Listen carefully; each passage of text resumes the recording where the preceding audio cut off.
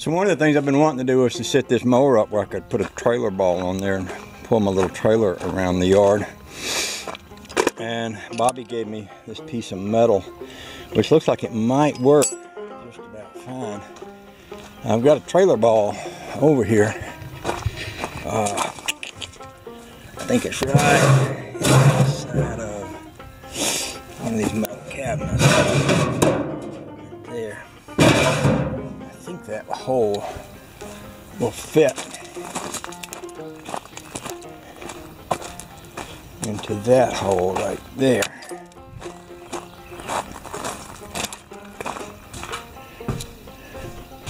I need to remake my camera stand. I broke that little peg right there off of it the other day.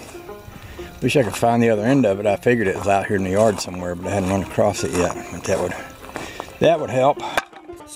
What I was thinking about doing though is if I put this piece on here, I could also modify that handle that I just did on the boat trailer to accept a bolt which could go through the handle into this, and then I could tow that boat with this too. I guess I could quite literally put a hole in the handle and just put a bolt right down into that, but I still wouldn't solve the trailer ball issue. I'm gonna put this onto that.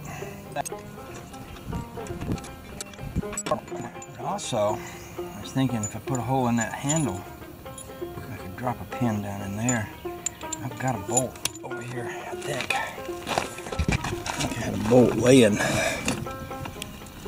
I didn't move it and put it in the toolbox somewhere. Right inside one of these pockets.